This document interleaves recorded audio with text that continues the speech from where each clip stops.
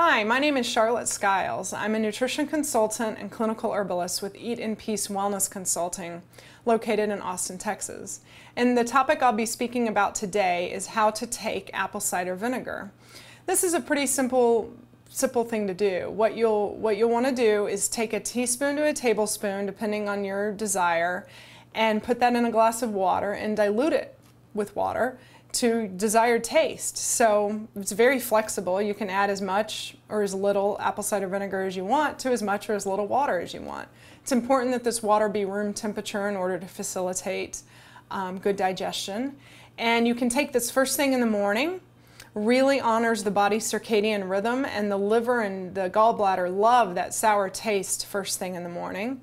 And or you can take it with meals or before meals to facilitate a good digestive process, good hydrochloric acid and enzyme production, and overall good nutrition or good digestion. So that would be my recommendation for how to take apple cider vinegar. First thing in the morning on an empty stomach, or before meals or during a meal, add a teaspoon or a tablespoon to your desired amount of water.